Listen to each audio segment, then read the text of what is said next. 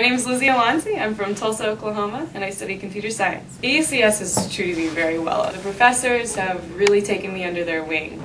That's what made EECS become such a personal experience to me, is those different professors making sure that I have a very fulfilling experience at KU, and I'm very prepared to go into the workforce. I'm a fifth-year senior, actually. Because I did that, I was able to take more like 14 hours a semester. I ended up studying abroad to Hong Kong, volunteering also with KU alternative breaks. By all these different things I was able to do. It made my EECS experience more well-rounded.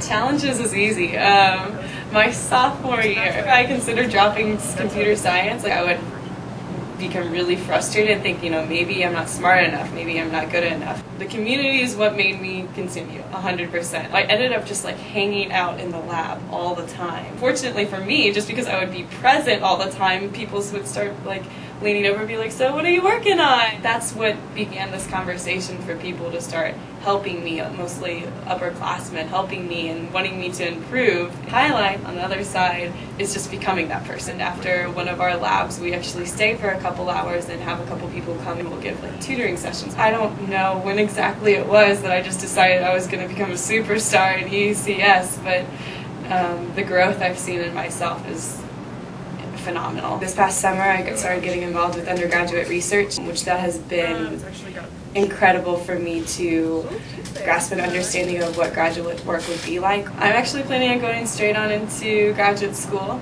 I'm actually going to Tulsa to be back with my family, but it was such a hard decision, especially with the relationships I've developed with the professors here.